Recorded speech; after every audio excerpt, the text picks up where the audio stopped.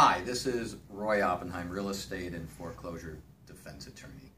I want to talk a little bit today about something that's going on in the courts when people are not properly served by a foreclosure complaint, and then for some reason they decide to file some document in the court still asserting their defense in some way. And when you do that, unfortunately, what you're doing is you're consenting to the jurisdiction and waiving your right to have the bank properly serve you. Remember, when you get served in a foreclosure complaint, the bank has to literally serve you at your door. They have to serve someone that's living in your home, that's over the age of like 15 years old, and they just can't just drop it there and leave. They have to literally hand it to someone.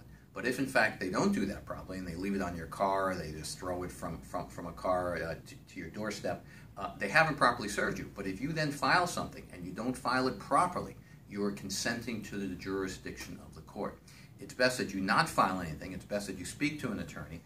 But at the very, very least, you want to file a limited appearance for the sole purpose of quashing the service of process. It's a little bit technical. I don't think people should do this on their own, but what the last thing they should do is ever file something when they have not been properly served. And we're seeing a lot of folks doing that, and they're trying to be their own lawyer, and they're really just making it worse for themselves. So I highly recommend that you pick up the phone, you call us, and we'll give you the guidance that you need. Roy Oppenheim from the trenches. Have a great day.